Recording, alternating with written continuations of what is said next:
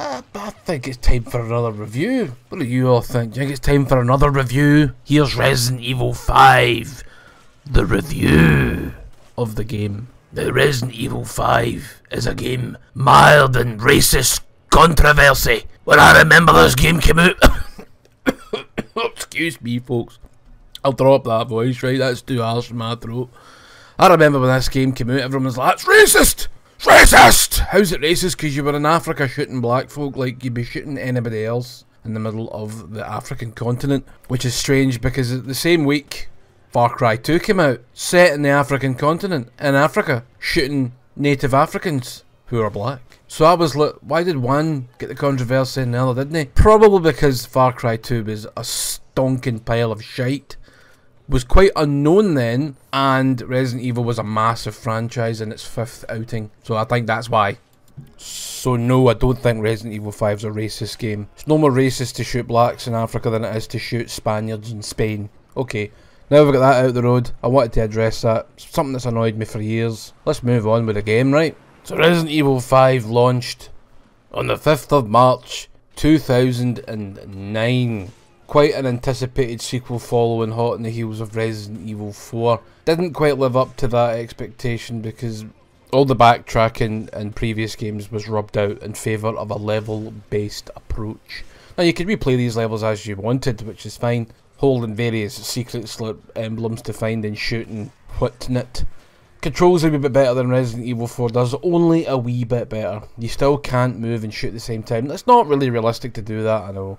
But we're talking about a game based on half zombie, half Lost Pelaga mutants, bred by a company that no longer exists. Umbrella's gone at this point, and Albert Wesker's taking over, and he's got the Ouroboros virus, or whatever the fuck it's called. I can't remember. I just remember the way it was pronounced in the game, the Ouroboros. Aye, that was fucking... Fuck's sake, Americans, shape up in your pronunciations. It's not Ouroboros, it's Ouroboros.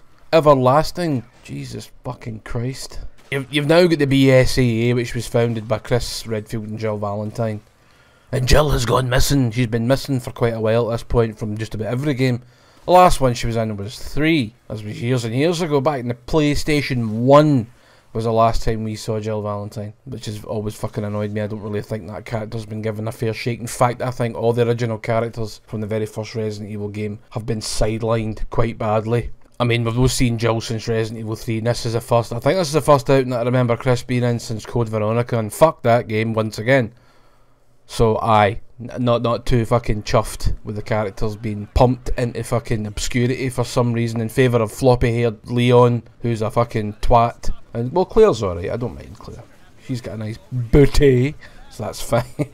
We have the return of Chris Redfield, and one of the major negatives is his partner, Sheva Alomar, because no matter how you play this game, you're going to have her following you around like a twat.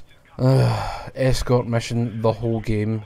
If Resident Evil 4 wasn't bad enough, this is worse, because she is a fucking dunce. Another thing I don't like is that she has to have her own ammo. Like, I understand these things, right? You want the game to... It's a co-op game. You want the game to be played co-op like everything around about that time. And it's like, we'll punish the people that don't want to play it co-op. So we'll make it seem like there's a co-op partner in here.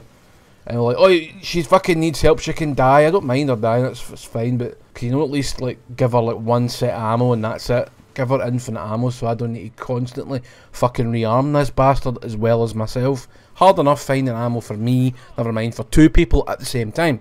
Shite. And I kind of feel that a lot of the enemies in this game are just reskinned enemies to Resident Evil 4. You've got the return of the chainsaw guy, who is a monumental pain in the tits. Who else have you got? Well, you got your Lost Pelagas ball bags. They just kind of look the same now. It's just rather than being Spaniards, they're now Africans. I mean, it's no great shakes really, is it? Fuck's sake. And you've got your boss battles against bigger wormy people, and it's good. You can buy weapons, upgrade them. Once you've upgraded them fully, you can get infinite ammo on them, which is nice. And you can use those guns in harder difficulties. So, to be honest with you, if you wanted to maximise your weapons, start the game on easy. Play through it on amateur, well that is easy. Play it through on normal, hard, very hard. Then as you're doing that, upgrade your weapons all the time. So by the time it comes to the insane difficulties, you're fucking rocking, you'll just fly through the game. It's a bit silly, but it's just a way of doing it. That's just the way I play the fucker. It's not how I played it at first. I played it normal, then I went through hard, and then the insane difficulty. That time I had like all the weapons, and most of them were upgraded. Infinite ammo and the rocket launcher, and the rocket launcher kills the ant in one fucking hit, so that's... Yes, please. Get your runtime up there, because you kill everything in one, like I just said, one fucking hit. I think the biggest newest enemy in this one's the big tough guy, who looks a bit like Pyramid Head. I'm no editing that Discord noise out, by the way, I can't be fucked. And you'll find him quite early on. I think he was part of the demo, when the demo first came out. He's just this big fucker with an axe, and got a lot of these spikes in his napper, and he's got a hood, a sackcloth hood over his head. And he's pretty tough to take down, but it's quite satisfying when you do eventually pop his brains out of the fucking pavement, and aye. So, I did complain about Resident Evil 4 being a brown, grey, green mess. Well, this is just like a sandy brown mess, aye, pretty much. Right, back in this time, this was the time of the brown shooter though, so I forgive it for that. Had some nice moments, so where you're on the back of a truck and you've got like a big machine gun and you can just mow down these cyclists. Motorcyclists, not push bikes. Imagine them all fucking try to catch you with push bikes, that's actually kind of funny. And then you'll get trucks, and there's a lot of really satisfying moments, and when this game first came out, I fucking loved it. I played it for a month solid and just really battered the shite at it. But now I'm just like, it's just okay, it's nothing special. I think that's just age does this to these older games. Even in the later parts of the 360 era, they were still struggling with 3D games to a degree. And this is just what this is. This is a struggle. Constant sort of try to figure out, we want it to be an action game, but you need to stand in place when you're shooting, and it's like, dump the realism, guys. You're dealing with zombies and mutants. I mean, I don't need it to feel realistic in any shape or form, and that includes having to give your partner fucking weapons and guns and bullets and health items, and you're like, fuck right off, just make them invincible, because see, if you don't, it just becomes a frustrating mess. And that is what the game descends into a lot of the time. It's just like, you throw her up on a fucking ledge to pick something up, and it's like, she'll maybe stutter and run into things and then get her arse kicked, and you're like, well, there's nothing I can really do to help you. Very annoying stuff. So, in conclusion, this game's fine.